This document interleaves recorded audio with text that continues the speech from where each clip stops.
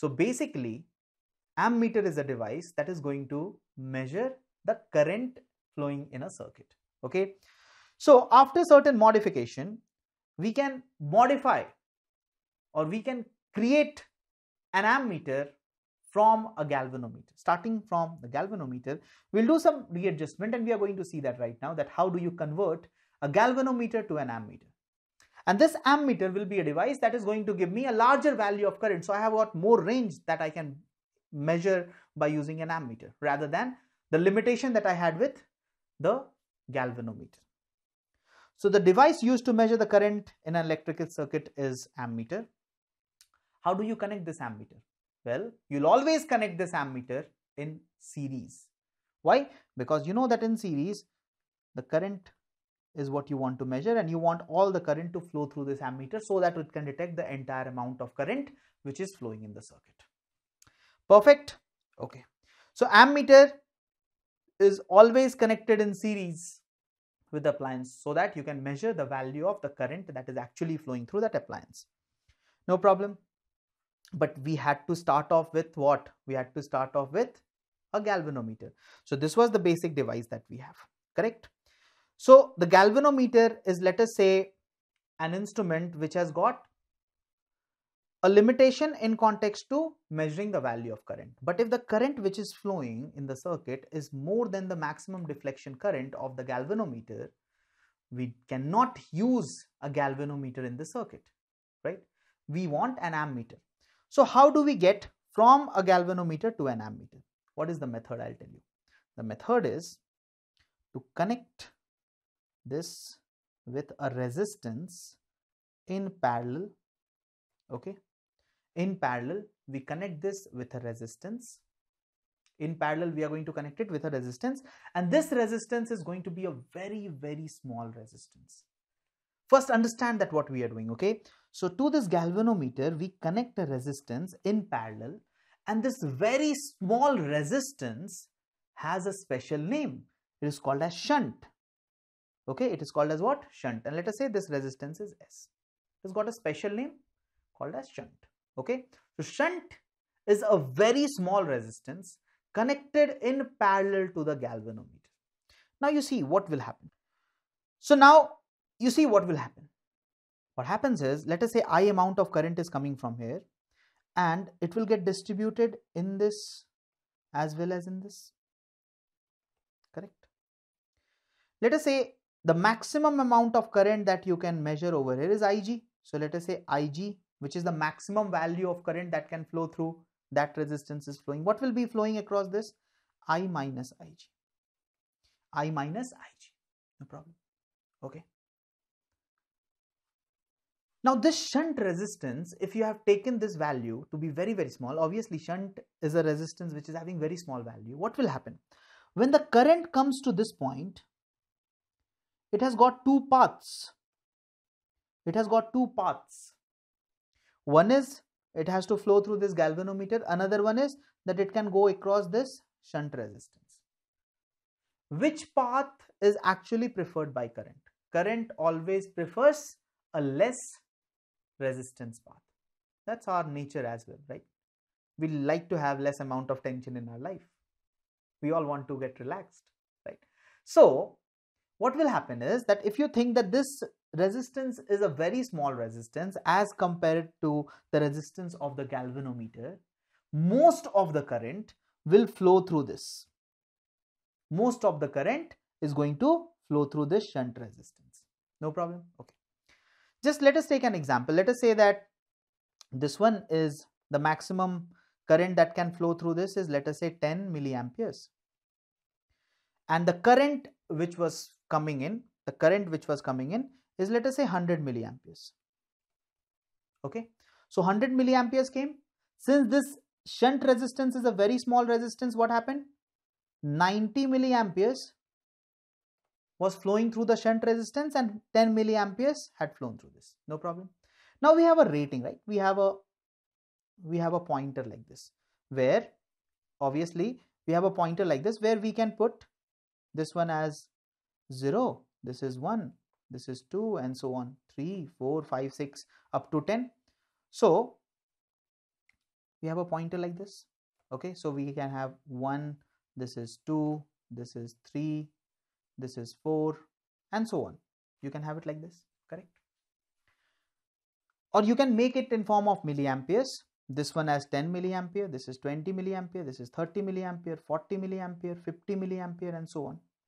You can have all this like this, no problem. So what happens is, when you are looking at 10 milliamperes, the pointer will be pointing over here. It is showing, because this is where the instrument is, and it is showing you 10 milliamperes. Wherein actually the total amount of current is how much? The total amount of current is how much? The total amount of current is 100 milliamperes. So we need to actually redesign this pointer. What we will do? We will say, okay. Had it been a pointer of the galvanometer, we know that this pointer would have shown maximum deflection like this, and this would have read how much? 10 milliamperes. Correct? If there was no current, it would have shown you what? 0. It would have shown you what? 0. Now, when 10 milliamperes is flowing in the circuit, it means that, or when 100 milliamperes is flowing in the circuit, the galvanometer is telling me that it is 10. Okay. So in the same ratio, can I say that when it is showing me 10, can I rewrite this as 100? 10 means 100 milliamperes, because obviously we know that it is in that ratio, that 90 milliamperes flows from here and 10 is flowing from here. When it is going to show me 5 milliamperes, what does it mean? It means that you just have to multiply it with a factor of 10. It means that the actual current is where? 50. Correct? So if you would have originally written it, you would have written it 5 milliampere. Okay, the galvanometer is only there and it is showing me 5 milliamperes. But since now you have connected it across the shunt resistance through which most of the current is flowing, you know that when it is showing me 10 milliamperes now stands for 100. Correct? So 9 milliamperes will stand for 90. 9 milliamperes will stand for 90. So let's now redraw the circuit. 10 milliamperes stands for how much? 100. 10 milliamperes means 100. So at maximum deflection, we'll write 10 milliamperes. 9 milliamperes, if it is showing, it means 90. If 8 milliamperes, it means 80. If it is 7, 70, and so on. Did you understand? So if at some point of time you see this deflection and you are getting what value? 7 milliamperes. What does it mean? It means that the net current in the circuit is going to be 70. Because that's how the ratio is. Now drawing this is in our hand, isn't it? And now you're able to measure 10 times more value of current that you were able to by using only a galvanometer. And this combination is what we call as an ammeter. This combination is connected in series. Alright, so this combination is an ammeter. This is the internal structure of the ammeter, and this combination is connected in series. And this is called as an ammeter. Did you get the idea right? No problem. Did you understand that how now we are able to measure? The deflection is same, because you might say, sir, Ig is the maximum deflection that you're talking about, right? So deflection is same. How you're saying you're measuring more? Because now I know when 10 milliamperes is flowing through the galvanometer and the reading is showing me 10, it means actually it is 10 times more. If it is 8, it is 10 times of 8, that is 80. If it is 7, it is 10 times of 7, because the rest is going through that shunt resistance. I know the ratio. I'm the one who is fixing the shunt, right? And most of the time they will ask you that what should be the value of the shunt to make an ammeter of this range. Okay, once we do the question, you will understand this. Now, it was only up to this part that if you have understood everything, then there is no problem at all, because questions are going to be direct, questions are going to be straightforward and in the same pattern. Nevertheless, let's do the calculation then. Let's find out, okay, all that is done and dusted, no problem, sir, but how do I calculate the value of this S? How do I calculate the value of this shunt resistance? So fine, we have the division. We know that the current that is flowing through this is Ig and this is I minus Ig. If you look at these 2 points, the the potential difference across these 2 points should be same, isn't it? The potential difference across these 2 points should be same. Or you can also use what? Kirchhoff's rule. Go for this loop, write the equation of Kirchhoff's rule for the loop, and then equate it to 0. Correct? For a closed loop. Okay, anyways. So shunt resistance. Shunt resistance is a very small resistance. Very small resistance connected in parallel to the galvanometer, and this entire thing is called as an ammeter, and this entire thing is fixed in a circuit in series. So you always connect an ammeter in series. No problem with this. Okay. Now let's come to the expression. Now if I think about it, these two, this S and this G, both of them are parallel to one another. G is just a representation of the resistance of the galvanometer. No problem. Ig is the current which is flowing along this branch, and I minus Ig is flowing along this branch. What will be the potential difference? Whatever is the potential difference is the same. So we know that the potential difference across this S is the potential difference across G, which means, can I write potential difference across S is potential difference across G? Correct? What is the potential difference across S? It will be I minus Ig times S is equal to Ig times G. If you want, you can also use Kirchhoff's law. You can start from this point. Let us say A, move like this and come back. Let us say this is point B, this is point C, and back to A. Okay?